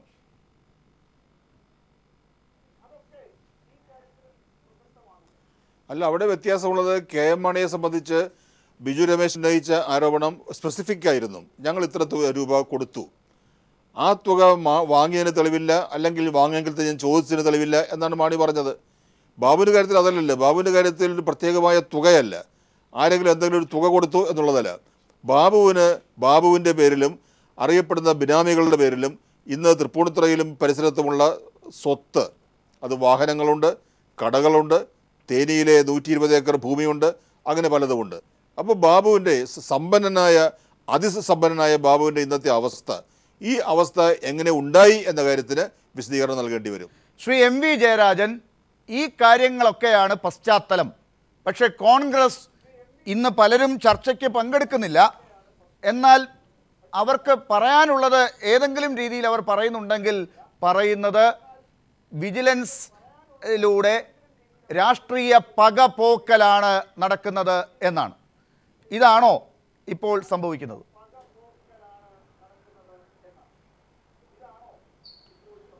വിജിലൻസ് ഇപ്പോൾ വിജിലൻ്റായി. നേരത്തെ UDF ഭരണകാലത്ത് വിജിലൻസ് കൂട്ടിലിട്ട പട്ടിയായിരുന്നു. പട്ടി യജമാനന്മാരോട് കൂറുകാട്ടും. അതാണ് അക്കാലത്ത് വിജിലൻസ് ചെയ്തത്. ശങ്കർ റെഡ്ഡിയിലൂടെ അഴിമതിക്കാരായ മന്ത്രിമാരെയും മറ്റ് രാഷ്ട്രീയ നേതൃത്വത്തിലുള്ളവരെയും രക്ഷിക്കുകയായിരുന്നു. വിജിലൻസ് ഇപ്പോൾ കണ്ടെത്തിയത് മുൻ മന്ത്രി കെ ബാബു അനധികൃതമായ സ്വത്ത് സമ്പാദിച്ചതാണ്. 120 ഏക്കർ ഭൂമി തേനിയിൽ, ഒപ്പം നിരവധി കെട്ടിടങ്ങൾ, മകളുടെ ഭർത്താവിൻ്റെ പിതാവിൻ്റെ പേരിൽ 45 ലക്ഷം രൂപയുടെ ബെൻസ് കാർ, നിരവധി വാഹനങ്ങൾ. ഇതെല്ലാം എങ്ങനെ ബാബു സമ്പാദിച്ചു?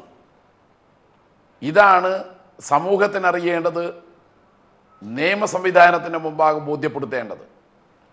അത് ബോധ്യപ്പെടുത്താൻ കഴിയുന്നതല്ല. കാരണം ബാർ കോഴക്കേസിൽ മാണി 1 കോടിയും ബാബു 10 കോടിയും വാങ്ങിയെന്നത് അന്ന് ആക്ഷേപമായി ഉയർന്നു വന്നപ്പോൾ ഒരു കാര്യം പ്രതിപക്ഷത്ത് നിന്ന് പറഞ്ഞു. പ്രതിപക്ഷത്ത് നിന്ന് അന്ന് പറഞ്ഞ കാര്യം ശരിയാണെന്ന് ഇന്ന് തെളിവുകളുടെയും വസ്തുതകളുടെയും അടിസ്ഥാനത്തിൽ വിജിലൻസ് തെളിയിച്ചുകൊണ്ടിരിക്കുന്നു. അന്ന് നിയമത്തിൻ്റെ വഴിയേ എന്ന് ചെന്നിത്തല പറയുമ്പോൾ നിയമം മാണിയുടെ വഴിയായിരുന്നു, നിയമം ബാബുവിൻ്റെ വഴിയായിരുന്നു. ഇന്നത് മാറി. അതുകൊണ്ടാണ് തെളിവുകളുടെ അടിസ്ഥാനത്തിൽ FIR രജിസ്റ്റർ ചെയ്ത് കേസെടുത്തത്. അന്ന് ബാബുവിനെ രക്ഷിക്കാൻ വേണ്ടിയായിരുന്നു ഉമ്മൻചാണ്ടിയും കൂട്ടുകാരും ശ്രമിച്ചത്. ബാബു രാജിക്കത്ത് നൽകി. പക്ഷേ ആ രാജിക്കത്ത് കയ്യിൽ വെച്ചിട്ട് ഉമ്മൻചാണ്ടി പറഞ്ഞു ബാബു നിരപരാധിയാണെന്ന്. ഇന്നിനി ഉമ്മൻചാണ്ടി എന്തു പറയും? ഉമ്മൻചാണ്ടിക്ക് അത് പറയാനുള്ള ബാധ്യതയുണ്ടല്ലോ. ആദ്യ പ്രതികരണം 3 നേതാക്കളുടെ ഭാഗത്തു നിന്നും ഉണ്ടായി. മുഖ്യമന്ത്രിയായിരുന്ന ഉമ്മൻചാണ്ടി, ആഭ്യന്തരമന്ത്രിയായിരുന്ന ചെന്നിത്തല, ഒപ്പം KPCC പ്രസിഡന്റ് VM സുധീരൻ. അവർ 3 പേരും ഒരു പ്രതികരണവും നടത്തിയില്ല. എന്ത് പ്രതികരണമാണ് നടത്തുക? ഉമ്മൻചാണ്ടി പരസ്യമായി മാപ്പ് പറയണ്ടേ? അന്ന് രാജിക്കത്ത് കയ്യിൽ വെച്ച് നിരപരാധിയാണെന്ന് ബാബുവിനെ പറ്റി പറഞ്ഞത് തെറ്റാണെന്ന് പൊതുസമൂഹത്തോട് പറയണ്ടേ? VM സുധീരൻ സ്ഥാനാർത്ഥിത്വത്തിൻ്റെ പ്രശ്നം വന്നപ്പോൾ ബാബുവിനെ സ്ഥാനാർത്ഥിയാക്കാൻ പാടില്ലെന്ന് പറഞ്ഞു. KPCC പ്രസിഡന്റിന് പുല്ലുവില കൽപ്പിച്ച് ബാബുവിനെ സ്ഥാനാർത്ഥിയാക്കാനുള്ള കാരണം എന്താ? ഉമ്മൻചാണ്ടി പറഞ്ഞു ബാബുവിനെ സ്ഥാനാർത്ഥിയാക്കുന്നില്ലെങ്കിൽ ഞാൻ മത്സരിക്കാനില്ല. ആ പിടിവാശിക്ക് മുമ്പിൽ ഹൈക്കമാൻഡ് മുട്ടുമടക്കി. അതായിരുന്നില്ലേ അന്ന് നടന്നത്? KPCC പ്രസിഡന്റിന് ത്രാണിയുണ്ടോ ബാബുവിൻ്റെ പേരിൽ നടപടിയെടുക്കാൻ? ബാബുവിനെ പുറത്താക്കാനുള്ള നടപടി എന്താ? ബാബുവിൻ്റെ അവിഹിത സ്വത്ത് സമ്പാദ്യത്തെക്കുറിച്ച് കൂട്ടർക്ക് പറയാനുള്ളത് ഇത് മറ്റേതെങ്കിലും ഒരു കേസ് പോലെയല്ല. ഒരു മന്ത്രിയുടെ ശമ്പളം 53,000 ഉറുപ്പിയാണ്. 53,000 ഉറുപ്പിക വാങ്ങുന്ന ഒരു മന്ത്രിക്ക് MLA എന്ന നിലക്ക് കിട്ടുന്ന ശമ്പളം അതിനേക്കാൾ തുച്ഛമായ തുക. ആ തുക 25 കൊല്ലം കണക്ക് കൂട്ടിയാൽ പോലും ഒരു ബെൻസ് കാർ വാങ്ങാനുള്ള പൈസ ഉണ്ടാവില്ല. അത് മുഴുവൻ മിച്ചം വെച്ചാൽ പോലും ഇപ്പം കണ്ടെത്തിയ അവിഹിത സ്വത്ത് സമ്പാദ്യത്തിൻ്റെ അടുത്തു പോലും സ്വത്തുണ്ടാക്കാൻ കഴിയില്ല. എവിടുന്നാണ് പിന്നെ കാശ്? അഴിമതി നടത്തിയതാണ് കാശെന്ന് ഉറപ്പല്ലേ? അതാണ് ഉത്തരം പറയേണ്ടത്. വിജിലൻസിൻ്റെ മുമ്പിൽ വസ്തുതകളും തെളിവുകളും വന്നപ്പോൾ റെയ്ഡ് നടത്തേണ്ടി വന്നു. ഒരു മുൻമന്ത്രിയുടെ വീട് റെയ്ഡ് നടത്തത്തക്ക നിലയിൽ ധൈര്യം വിജിലൻസിനുണ്ട് എന്ന് പറഞ്ഞാൽ അതിൻ്റെ അർത്ഥം വിജിലൻസിന്റെ മുമ്പാകെ തെളിവുകളും വസ്തുതകളും നിരവധി ഉണ്ടെന്നാണ്. യെസ്, ഞാൻ തിരിച്ചു വരാം. എം വി ജയരാജൻ, ഇപ്പോൾ KPCC general secretary PM Suresh ബാബുവിനെ ടെലിഫോൺ ലൈനിൽ കിട്ടിയിട്ടുണ്ട്. അത് വലിയ അപൂർവ ഭാഗ്യമാണ്. അതുകൊണ്ട് അങ്ങ് ദയവായി ഒന്ന് തുടരുക. ശ്രീ PM സുരേഷ് ബാബു, നമ്മൾ ചർച്ച ചെയ്യുന്നത് ഈ K ബാബുവിൻ്റെ വിഷയമാണ്. പക്ഷേ അതിനകത്ത് ഈ പറഞ്ഞ രീതിയിലൊക്കെ ഉള്ള ചോദ്യങ്ങൾക്ക് നിങ്ങൾ മറുപടി പറയേണ്ടി വരുന്നു.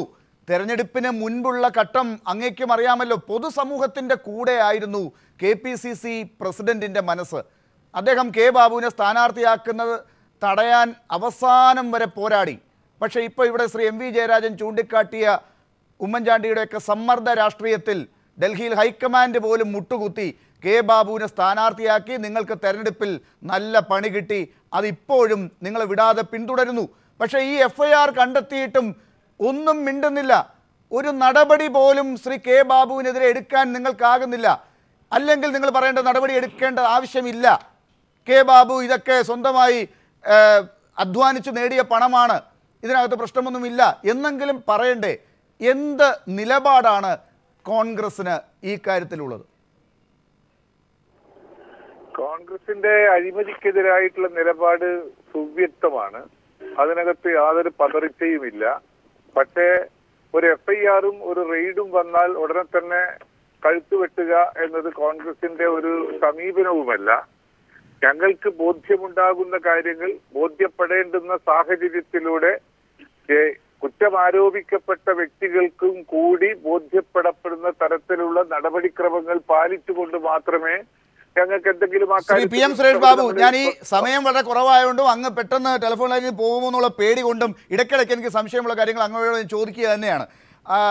ഈ പറഞ്ഞ രീതിയിൽ നിങ്ങൾക്കൊക്കെ ബോധ്യപ്പെടുന്ന രീതിയിൽ ഈ കാര്യങ്ങൾ എങ്ങനെയാണ് ചെയ്യാൻ സാധിക്കുക? ശ്രീ ഉമ്മൻചാണ്ടിക്ക് ബോധ്യപ്പെടുന്നത് ശ്രീ VM സുധീരനെ ബോധ്യപ്പെടുന്നില്ല. VM സുധീരനെ ബോധ്യപ്പെടുന്നത് ശ്രീ രമേശ് ചെന്നിത്തലയ്ക്ക് ബോധ്യപ്പെടില്ല. ഇവർക്ക് ആർക്കും ബോധ്യപ്പെടുന്നത് K ബാബുവിന് ബോധ്യപ്പെടില്ല. അങ്ങനെ ഒരു വിജിലൻസ് അന്വേഷണം നടത്താൻ സാധിക്കുമോ? ഇവിടെ ഒരുപാട് കണ്ടെത്തലുണ്ട്. നിയമപരമായി പോരാട്ടം നടത്തിക്കോളൂ. പക്ഷേ ജനങ്ങൾ വിധി എഴുതിയതും കൂടി നിങ്ങൾ ആദ്യം പറഞ്ഞ് ജനങ്ങൾ വിധി എഴുതട്ടെ എന്നാണല്ലോ. ജനങ്ങൾ വിധി എഴുതിയല്ലോ. എന്നിട്ടും ഇപ്പോൾ എന്ത് നടപടി? ഈ വന്നിരിക്കുന്ന FIR-ൽ പറയുന്ന കാര്യമാണ് അങ്ങ് ചോദ്യം ചെയ്യുന്നത്. പക്ഷെ മുമ്പൊരു FIR ഉണ്ടായിരുന്നല്ലോ. അതിനെ അട്ടിമറിച്ച കാര്യം ഇതാ ഇപ്പോൾ ആ പരാതി കൊടുത്തിരുന്ന ഹർജിക്കാരൻ തന്നെ ഈ ചാനൽ ഇതാ ഇപ്പോൾ പറഞ്ഞുകൊണ്ടിരിക്കുകയാണ്. അദ്ദേഹത്തിനെ ഭീഷണിപ്പെടുത്തി സ്വാധീനിക്കാൻ ശ്രമിച്ചു, 50 ലക്ഷം കൊടുക്കാമെന്നൊക്കെ പറഞ്ഞു. ഇവിടെ പറഞ്ഞിരിക്കുകയാണ് ഇപ്പോൾ. അങ്ങനെയുള്ള കാര്യങ്ങൾ ചെയ്യുന്ന K ബാബുവിനെ കുറിച്ച് അന്വേഷിക്കാൻ KPCC തയ്യാറുണ്ടോ? അല്ല, ഇത്തരം നയപരമായ കാര്യങ്ങളെ കുറിച്ച് പറയേണ്ടത് KPCC പ്രസിഡന്റാണ്. അദ്ദേഹം അതിനെക്കുറിച്ച് പ്രതികരിക്കും. നാളെ അദ്ദേഹം ഒരുപക്ഷെ പത്രക്കാരെ കണ്ടേക്കും. ഇന്ന് വൈകുന്നേരം ഒരു കാര്യങ്ങളെ കുറിച്ചൊരു വ്യക്തത വരണ്ടേ? വ്യക്തത വരാത്ത കാര്യങ്ങൾക്ക് ഒരു FIR വന്നു. FIR എന്ന് പറയുന്ന ഫസ്റ്റ് ഇൻഫർമേഷൻ റിപ്പോർട്ടാണ്. അതാണ് FIR-നെ കുറിച്ചുള്ളത്. ഒരു പ്രാഥമികമായ ഒരു വിവര സംക്ഷേപണമാണ് FIR. ഈ FIR-ന്റെ അടിസ്ഥാനത്തിൽ ഇന്ന് അദ്ദേഹത്തിന്റെ വീടുകളിൽ അദ്ദേഹത്തിന്റെ സഹപ്രവർത്തകരെയോ സുഹൃത്തുക്കളെയോ എന്ന് ആരോപിക്കപ്പെടുന്ന ആളുകളുടെ വീടുകളിലൊക്കെ റെയ്ഡ്. PM സുരേഷ് ബാബു, ഈ ലളിതകുമാരി വേഴ്സസ് ഉത്തർപ്രദേശ് കേസിനെ കുറിച്ച് ഞാൻ താങ്കൾക്ക് പറഞ്ഞു തരേണ്ടതില്ല. അതിൻ്റെയൊക്കെ വെളിച്ചത്തിൽ നടന്നിട്ടുള്ള അന്വേഷണത്തിന്റെ ഫലമായി പ്രാഥമിക വിവരം മാത്രം ഇത്രയുമാണെങ്കിൽ ബാക്കിയുള്ളത് എന്താണെന്നുള്ളത് ഊഹിക്കാവുന്നതേ ഉള്ളൂ. ഇത് കേട്ടിട്ട് ഇനിയും 5 കൊല്ലം നിങ്ങൾ ഇത് പറഞ്ഞ് പ്രതിരോധിച്ച് മുന്നോട്ട് പോകാൻ വേണ്ടിയാണോ KPCC-യെ നന്നാക്കാൻ ഒരു കോർ കമ്മിറ്റി 21 പേരടങ്ങുന്നതൊക്കെ ഇപ്പോൾ രൂപീകരിച്ചിട്ടുള്ളത്? എൻ്റെ ഊഹം ശരിയാണെങ്കിൽ K ബാബു പോലും അതിനകത്ത് അംഗമാകേണ്ടതായിരുന്നു. അല്ല, ഇതിനകത്ത് ഞാൻ നേരത്തെ പറഞ്ഞില്ല, കോൺഗ്രസിനെ സംബന്ധിച്ചിടത്തോളം അഴിമതിയോട് അസാൻമാർഗിക പ്രവർത്തനങ്ങളോട് ഉള്ള സമീപനത്തിൽ വ്യക്തത, വളരെ കൃത്യമായ വ്യക്തതയുണ്ട്. പക്ഷേ എടുത്തു ചാടി നടപടിയെടുക്കുന്ന സമീപനമല്ല ഒരു കാലഘട്ടത്തിലും കോൺഗ്രസ് പാർട്ടി സ്വീകരിക്കുന്നത്. ഏത് ആളാണോ ആരോപണ വിധേയരാകുന്നത് ആ വ്യക്തിക്ക് കൂടി പറയാനുള്ളത് കേട്ട് അതിന്റെ കൂടി അടിസ്ഥാനത്തിൽ ഉള്ള കാര്യങ്ങളാണ് ഞങ്ങൾക്ക് എടുക്കാൻ കഴിയുന്നത്. ശരി, പക്ഷേ ഇപ്പോൾ ഇന്നിപ്പോ ചില കോൺഗ്രസ് നേതാക്കളെങ്കിലും പറഞ്ഞത് ഇത് രാഷ്ട്രീയ പകപോക്കലാണ് എന്നാണ്. ഇത്തരത്തിലൊരു മുൻ മന്ത്രിക്കെതിരായി രാഷ്ട്രീയ പകപോക്കലാണ് നടത്തിയിട്ടുള്ളതെങ്കിൽ നിങ്ങൾ ചങ്കൂറ്റത്തോടു കൂടി എല്ലാവരും ഒറ്റക്കെട്ടായി ഇന്ന് സംസ്ഥാന സെക്രട്ടേറിയറ്റിന്റെ മുമ്പിലേക്ക് മാർച്ച് നടത്തുകയല്ലേ വേണ്ടത്? ഈ മന്ത്രിസഭയ്ക്കെതിരായി നിങ്ങൾ പോരാടുകയല്ലേ വേണ്ടത്? അതിന് നിങ്ങൾ എവിടെ ഒന്നിക്കുന്നു? നിങ്ങൾക്ക് തന്നെ അറിയാം ഇത് വെറുതെയാണ്, രാഷ്ട്രീയ പകപോക്കലല്ല എന്ന്. അതല്ലേ ശരി? അല്ലല്ല, ഇത് രണ്ട് മൂന്ന് സമീപനങ്ങളുണ്ട്. ഇടതുപക്ഷത്തിന് ഒരു പ്രശ്നത്തിനെ നേരിടുന്നതിന് വേണ്ടി ഉള്ള ഒരു സമീപനം വേറെയാണ്. UDFന് ഞങ്ങളുടെ ഒരു പ്രശ്നത്തെ സമീപിക്കുന്നതിനുള്ള സമീപനം വേറെയാണ്. ഞങ്ങൾ എടുത്തു ചാടി സെക്രട്ടേറിയറ്റിലേക്ക് മാർച്ച് ചെയ്യുക, അവിടെ ചെന്ന് കാണുന്ന ഫയൽ മുഴുവൻ കുത്തിക്കീറുക, ആ ഓഫീസിലെ മേശകളും കസേലകളും തല്ലിപ്പൊളിക്കുക, ഇതൊക്കെ ഒരു ഇടതുപക്ഷ രീതികളാണ്. ആ രീതികളിലേക്കൊന്നും പോകാൻ ഞങ്ങൾ ആഗ്രഹിക്കുന്നില്ല. എന്നാൽ അത് പറയുന്നതോടൊപ്പം തന്നെ ആരുടെ ഭാഗത്ത് അഴിമതി ഉണ്ടായിട്ടുണ്ടോ അവരെ ഒരാളെയും പാർട്ടി സംരക്ഷിക്കുന്ന പ്രശ്നമില്ല. പാർട്ടിയിലെ പ്രൊട്ടക്ഷൻസ് അഴിമതിക്ക് വേണ്ടി ഉണ്ടാവുകയില്ല. ശ്രീ PM സുരേഷ് ബാബു, ഒന്നുകൂടി വ്യക്തമായിട്ട് പറഞ്ഞാൽ, ഈ വിജിലൻസ് ഇപ്പോൾ അന്വേഷിച്ച് FIR ഇട്ട് അന്വേഷണം നടത്തുന്ന ഈ കേസിൽ ഇത് രാഷ്ട്രീയ പകപോക്കലാണെന്നും ഇതിൽ കണ്ടെത്തിയിരിക്കുന്ന കാര്യങ്ങളൊന്നും ശരിയല്ല എന്നും പറയാനുള്ള ഒരു ആർജവം ആർക്കെങ്കിലും ഉണ്ടോ കോൺഗ്രസിൽ ഈ നിമിഷത്തിൽ? അതിന്റെ വസ്തുതകൾ മനസ്സിലാക്കണ്ടേ? ഈ പറയുന്ന കാര്യങ്ങൾ എന്താണ്, എങ്ങനെയാണ് എന്ന് മനസ്സിലാക്കണ്ടേ? ആ മനസ്സിലാക്കാത്തത് മാത്രമേ. ശരി, അപ്പൊ അതിനു മുൻപ് രാഷ്ട്രീയ പകപോക്കലാണെന്ന് പറയാൻ KPCC ജനറൽ സെക്രട്ടറിക്ക് സാധിക്കില്ല. അല്ല, കാര്യങ്ങൾ മനസ്സിലാക്കിക്കൊണ്ട് മാത്രമേ ഞങ്ങൾ അതിനകത്ത് പ്രതികരിക്കാൻ ആഗ്രഹിക്കുന്നുള്ളൂ. അതായത് രാഷ്ട്രീയ പകപോക്കലാണെന്ന് KPCC പറയുന്നില്ല ഇപ്പോൾ. യഥാർത്ഥത്തിൽ ഇതിനകത്ത് ആരോപിക്കപ്പെട്ടിരിക്കുന്ന ആളിൽ പറഞ്ഞിട്ടുണ്ട് രാഷ്ട്രീയ പകപോക്കലാണ് എന്ന് ശ്രീ K. ബാബു പറഞ്ഞിട്ടുണ്ട്. KPCCക്ക് അതിൽ വിശ്വാസമില്ല തൽക്കാലം, അത് അന്വേഷിച്ച് കണ്ടെത്തണം, അതല്ലേ ശരി? അങ്ങനെ അതിനെ എഴുതാപ്പുറം വായിക്കേണ്ടത് ഒരു ആവശ്യവുമില്ല. ഞങ്ങൾ പറയുന്നത് അത് എന്നാൽ ഒരു എഴുതിയ പുറം അവിടെ ഇല്ല ശ്രീ PM സുരേഷ് ബാബു, അതുകൊണ്ടാണ് എഴുതാപ്പുറം വായിക്കുന്നത്. ഞാൻ തിരിച്ചു വരാം, അത്യാവശ്യമായൊരു ഇടവേളയിലേക്ക് പോകേണ്ടതുണ്ട്. ഇടവേളയിലേക്ക് സമയത്തിൻ്റെ പരിമിതിയുണ്ട്. അതിഥികൾ വളരെ ചുരുക്കിയ ഉത്തരം പറയുമെന്നാണ് ഞാൻ കരുതുന്നത്. ഡോക്ടർ സെബാസ്റ്റ്യൻ പോൾ, ഈ ഒരേ സ്വഭാവത്തിലുള്ള ഹർജികളാണ് ഒരുപക്ഷെ നേരത്തെ ജോർജ് വട്ടുകുളം കൊടുത്ത ഹർജി അന്വേഷിച്ചപ്പോൾ വിജിലൻസ് കണ്ടെത്തിയത് എന്താണെന്നുള്ളത് നമ്മൾ കണ്ടു. അതിൻ്റെ ഫലമായി ഉണ്ടായ സമ്മർദ്ദത്തിൻ്റെ കഥകളും ഒക്കെയാണ് ഇപ്പോൾ ജോർജ് വട്ടുകുളം പറഞ്ഞത്. അവിടെ K. ബാബു അതിൽ നിന്ന് ഊരിപ്പോകുന്ന ഘട്ടമാണ് നമ്മൾ കണ്ടത്. ഇതാ ഇപ്പോൾ അതേ സ്വഭാവത്തിലുള്ള ഹർജി തന്നെ വീണ്ടും പരിഗണിക്കുമ്പോൾ മാസങ്ങൾക്ക് ശേഷം കണ്ടെത്തുന്നത് വലിയ അത്ഭുതപ്പെടുത്തുന്ന സ്വത്ത് സമ്പാദനത്തിൻ്റെ കഥകളാണ്. ഇത് രണ്ടും താരതമ്യം ചെയ്ത് നേരത്തെ എന്താണ് അന്വേഷണത്തിൽ സംഭവിച്ചത് എന്നത് ഉൾപ്പെടെ ആരാണ് അന്വേഷണത്തെ അട്ടിമറിക്കാൻ ശ്രമിച്ചത് എന്നുവരെ ഈ അന്വേഷണത്തിൻ്റെ ഘട്ടത്തിൽ അത് അന്വേഷിക്കാനുള്ള സാധ്യതയുണ്ടോ, അതിനുള്ള സ്കോപ്പ് ഉണ്ടോ? ഈ അന്വേഷണത്തിൽ അത് സാധിക്കുമോ?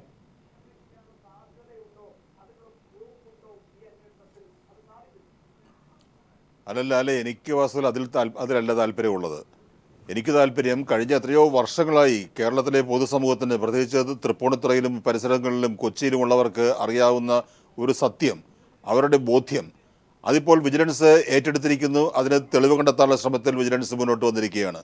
തൃപ്പൂണിത്തുറയിലെ വോട്ടർമാർ അവരൊരു ജനവിധി നടത്തിയവരാണ്. ആ വിധിക്ക് അടിസ്ഥാനമായി കുറേ കാര്യങ്ങൾ ഇപ്പോൾ വിജിലൻസ് തെളിയിക്കാൻ പോവുകയാണ്. ഈ കാര്യങ്ങൾ തെളിയും എന്ന കാര്യത്തിൽ സംശയമില്ല. കാരണം ഇവിടെ ചൂണ്ടിക്കാണിക്കപ്പെട്ടതുപോലെ എന്താണ് K. ബാബുവിൻ്റെ വരുമാനം? അദ്ദേഹത്തിന് ഒരു ജോലിയില്ലായിരുന്നു, അതിനൊരു ബിസിനസ് ഇല്ലായിരുന്നു, അദ്ദേഹത്തിന് പൈതൃകമായി കുടുംബ സ്വത്തില്ല, അദ്ദേഹം ഒരു സമ്പന്ന കുടുംബത്തിൽപ്പെട്ട ആളല്ല. എവിടെ നിന്ന് ഇന്ന് കാണുന്ന സമ്പന്നനായ K. ബാബു ഉണ്ടായി? അത് അറിയാവുന്ന കാര്യം തന്നെയാണ്. ജനങ്ങൾക്ക് അവർക്ക് ഉള്ള അറിവിൻ്റെയും അവരുടെ ഉത്തമ ബോധ്യത്തിൻ്റെയും അടിസ്ഥാനത്തിലാണ് കഴിഞ്ഞ തെരഞ്ഞെടുപ്പിൽ വോട്ട് ചെയ്തത്. ഇപ്പോൾ വിജിലൻസ് ഔദ്യോഗികമായി പ്രിവെൻഷൻ ഓഫ് കറപ്ഷൻ ആക്ട് അനുസരിച്ച് FIR രജിസ്റ്റർ ചെയ്ത് അന്വേഷണം ആരംഭിച്ചിരിക്കുന്നു. തെളിവുകൾ വരട്ടെ. ഈ കണ്ട സ്വത്തൊക്കെ K. ബാബു എങ്ങനെ ആർജിച്ചു അത് അറിയുന്നതിന് കേരളത്തിലെ പൊതുസമൂഹത്തിന് അവകാശമുണ്ട്. ആ അവകാശത്തിൻ്റെ അടിസ്ഥാനത്തിലാണ് വിജിലൻസ് ഇപ്പോൾ മുന്നോട്ട് പോയിക്കൊണ്ടിരിക്കുന്നത്. ശ്രീ MV ജയരാജൻ, ഇവിടെ K. ബാബുവിൽ ഒതുങ്ങുമോ? താങ്കൾ ഉൾപ്പെടെയുള്ള അന്നത്തെ പ്രതിപക്ഷം തെരഞ്ഞെടുപ്പ് ഘട്ടത്തിലൊക്കെ പല കാര്യങ്ങളും പറഞ്ഞതാണ്. K. ബാബുവിൽ ഒതുങ്ങുമോ? അദ്ദേഹം ഇങ്ങനെ ഇരുട്ടി വെളുത്തപ്പോഴേക്കും ഒരു അപസർപ്പക കഥയിൽ പറയുന്നത് പോലെയുള്ള ഒരു ഉയർച്ച അദ്ദേഹത്തിന് ഉണ്ടായി എന്നൊക്കെയാണ് ഇപ്പോൾ എല്ലാവരും. തൃപ്പൂണിത്തുറയിലെ സാധാരണ സംഭാഷണമാണെന്ന് ഡോക്ടർ സെബാസ്റ്റ്യൻ പോൾ പറയുന്നു. ആ രീതിയിലുള്ള ഉയർച്ചയുടെ കഥകളിൽ പറയുന്ന സത്യങ്ങളെ മൂടിവെക്കാൻ ആരൊക്കെ അദ്ദേഹത്തെ സഹായിച്ചു എന്നൊക്കെ കണ്ടെത്തേണ്ടി വരുമ്പോൾ ഇത് K. ബാബുവിൽ ഒതുങ്ങുമോ?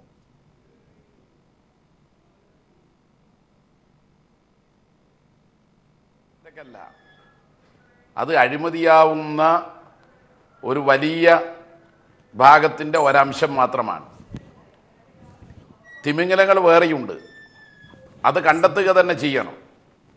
നേരത്തെ ഞാൻ പറഞ്ഞതുപോലെ ശ്രീ കെ ബാബു മന്ത്രിസ്ഥാനത്ത് നിന്ന് രാജിക്കത്ത് എഴുതി ഉമ്മൻചാണ്ടി ഏൽപ്പിച്ചതാണ്. ആ സമയത്ത് ഉമ്മൻചാണ്ടി എന്തുകൊണ്ട് രാജിക്കത്ത് സ്വീകരിച്ചില്ല? ബാബു നിരപരാധിയാണെന്ന് അക്കാലത്ത് ഉമ്മൻചാണ്ടി എന്തുകൊണ്ട് പറഞ്ഞു? ഇന്നിപ്പോൾ വിജിലൻസ് കണ്ടെത്തിയ തെളിവുകളും വസ്തുതകളുടെയും അടിസ്ഥാനത്തിൽ ബാബു അഴിമതി കേസിൽ പ്രതിയാണ്. അവിഹിത സ്വത്ത് സമ്പാദ്യമാണ് വിജിലൻസ് കണ്ടെത്തിയിട്ടുള്ളത്. അങ്ങനെ വരുമ്പോൾ നേരത്തെ ശ്രീ ഉമ്മൻചാണ്ടിക്കടക്കം അറിയാമായിരുന്നതും പിന്നീട് മാറ്റിവെച്ചതുമായിട്ടുള്ള കാര്യം, ആ കാര്യമാണ് ഇന്നിപ്പോൾ പൊതുസമൂഹത്തിൻ്റെ മുമ്പാകെ ഉമ്മൻചാണ്ടിയും കൂട്ടുകാരും പറയേണ്ടി വരിക. അതിനുത്തരം പറയേണ്ടതുണ്ട്. അത് പറയുന്ന ഘട്ടത്തിൽ അന്വേഷണത്തിൻ്റെ ചൂണ്ടുപലക ഉമ്മൻചാണ്ടി അടക്കമുള്ളവരുടെ അടുത്തേക്കാണ് പോകുന്നത്. ഉമ്മൻചാണ്ടിക്ക് ഒരിക്കലും മാറി നിൽക്കാൻ കഴിയില്ല.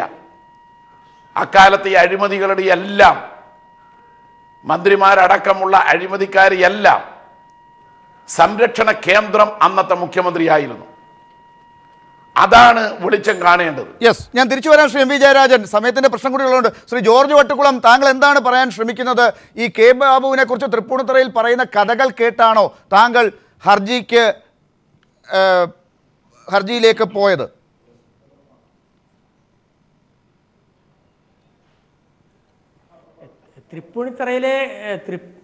തൃപ്പൂണിത്തറയിലെ കഥകൾ കേട്ടല്ല, പക്ഷേ കെ ബാബു എന്ന് പറയുന്ന എക്സൈസ് മുൻ മന്ത്രി പല പിന്നെ മദ്യരാജാക്കന്മാരിൽ നിന്നും പണം വാങ്ങിയതും അങ്ങനെ കുറച്ച് കഥകളൊക്കെ ഞാൻ കേട്ടിട്ടുണ്ട്.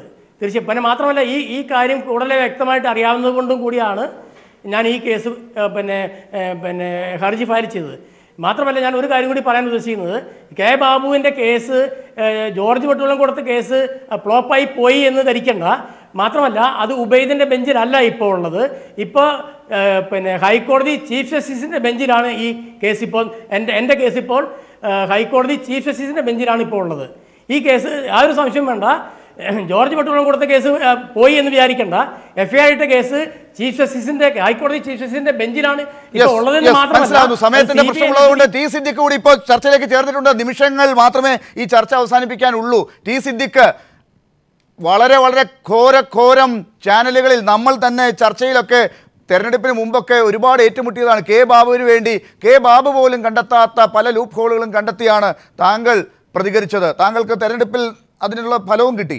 ഇപ്പോൾ ഈ FIR രണ്ടാമത് ഒരു അന്വേഷണത്തിലൂടെ, ഒരു ഹർജിയിലൂടെ കെ ബാബുവിൻ്റെ നേരെ തിരിഞ്ഞു കുത്തുമ്പോൾ, ഈ അനധികൃത സ്വത്ത് സമ്പാദനത്തിൽ പല കാര്യങ്ങളും പുറത്തേക്ക് വരുമ്പോൾ ടി സിദ്ദിഖ് അതേ ആർജവത്തോടു കൂടി പ്രതിരോധിക്കുകയാണോ കെ ബാബുവിനെ? അതല്ലാതെ ഇതിൽ ഏറ്റവും രസകരമായിട്ടുള്ള കാര്യം, ശ്രീ പിണറായി വിജയൻ സർക്കാർ അധികാരത്തിൽ വന്ന 17-ാം തീയതി വരുന്നു. തൊട്ടടുത്ത ദിവസം ശ്രീ VN രാധാകൃഷ്ണൻ ഒരു പരാതി കൊടുക്കുന്നു. ഞാൻ അദ്ദേഹത്തിൻ്റെ ക്രെഡിബിലിറ്റിയും മറ്റു കാര്യത്തിലേക്കൊന്നും പോകുന്നില്ല, നേരെ അത് അന്വേഷിക്കാൻ വിടുന്നു. ഇപ്പോൾ പുതിയ FIR ആകുന്നു. ഇപ്പോൾ ഞാൻ ചോദിക്കുന്നത്, ഈ FIR-ൽ പറഞ്ഞിട്ടുള്ള ഏതെങ്കിലും ഒരു കാര്യം പ്രൂവ് ചെയ്യാൻ ബഹുമാന്യനായ CPIM-ൻ്റെ പ്രമുഖനായ നേതാവ്, നമ്മളൊക്കെ ബഹുമാനിക്കുന്ന ശ്രീ ജയരാജേട്ടൻ ഇവിടെയുണ്ട്. ഞാൻ ഒറ്റ കാര്യം മാത്രമേ ചോദിക്കുന്നുള്ളൂ. നിങ്ങൾ പറയുന്നു തേനിയിൽ ശ്രീ ബാബുവിൻ്റെ ബാബുവുമായി ബന്ധപ്പെട്ടുകൊണ്ട് 120 ഏക്കറിൻ്റെ കഥ പറഞ്ഞു.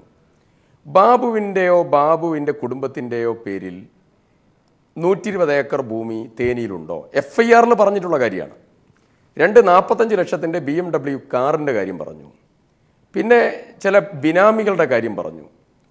ഇതിലെന്തെങ്കിലും സാങ്കത്യം ഉണ്ടോ? ഇതിൽ രസകരമായി അന്വേഷിക്കുകയാണ്. നിയമത്തിന്റെ വഴിക്ക് പോട്ടെ, നിയമപരമായി നേരിടുമെന്ന് കെ ബാബു പറഞ്ഞിട്ടുണ്ട്. ടി സിദ്ദിഖ്, പെട്ടെന്ന് പറയാമെങ്കിൽ, ഈ മന്ത്രിയാകുമ്പോൾ 53,000 രൂപയാണ് കിട്ടുന്നതെന്നാണ് എം വി ജയരാജൻ നേരത്തെ ചൂണ്ടിക്കാട്ടിയത്. MLA ആണെങ്കിൽ അതിനേക്കാളും കുറച്ചും. ഇതെല്ലാം കൂടി 1 രൂപയും ചെലവാക്കാതെ മാറ്റിവെച്ചാലും ഈ ബെൻസ് കാറും ഈ മറ്റ് BMW-വും മറ്റ് അദ്ദേഹത്തിന് ഇപ്പോഴുള്ള സ്വത്തുമൊക്കെ എങ്ങനെ വരും എന്നാണ് ചോദ്യം. തൃപ്പൂണിത്തുറയിലെ ചോദ്യമാണ്. അപ്പോൾ ആ ചോദ്യത്തിന് മറുപടി പറയാം. നിങ്ങൾ അതിനിടയ്ക്ക് കയറാഞ്ഞാൽ മതി. ഒന്ന് BMW ആരുടെ ഉടമസ്ഥതയിലാണ്? മകളുടെ ഭർത്താവിൻ്റെ അച്ഛൻ്റെ ഉടമസ്ഥയിലാണ് ആണല്ലോ. ആരാണ് ആ കാറിൻ്റെ ഉടമ?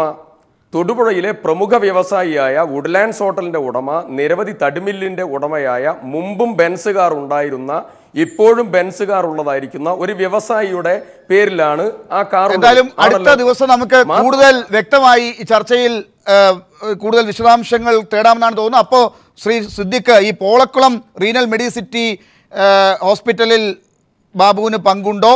റോയൽ ബേക്കറിയിൽ എന്താണ് പങ്ക്? ലോക്ക് ബ്രിക്ക് ബിസിനസ്സിൽ എന്താണ് ഇടപാട്? തോപ്പിൽ ജോജിയുമായിട്ടുള്ള ഇടപാടെന്ത്? ബാബുറുമായിട്ടുള്ള ഇടപാടെന്ത്? PD ശ്രീകുമാറുമായിട്ടുള്ള ബന്ധമെന്ത്? ഇതൊക്കെ FIR-ൽ പറയുന്നതാണ്. അതിനുള്ള ഉത്തരങ്ങൾ കൂടി നമുക്ക് ചർച്ചയിലേക്ക് കൊണ്ടുതരും എന്നാണ് ഞാൻ മനസ്സിലാക്കുന്നത്. ദയവായി എന്നോട് ക്ഷമിക്കുക, സമയത്തിൻ്റെ പരിമിതി കൊണ്ട് മാത്രം ഇടപെടുന്നു. വളരെ നന്ദി ചർച്ചയിൽ ചേർന്നതിന് Shri Siddique, Shri MV Jayarajan, doctor Sebastian Paul, George Vattukulam, Shri BRM Shafeer, PM Suresh Babu.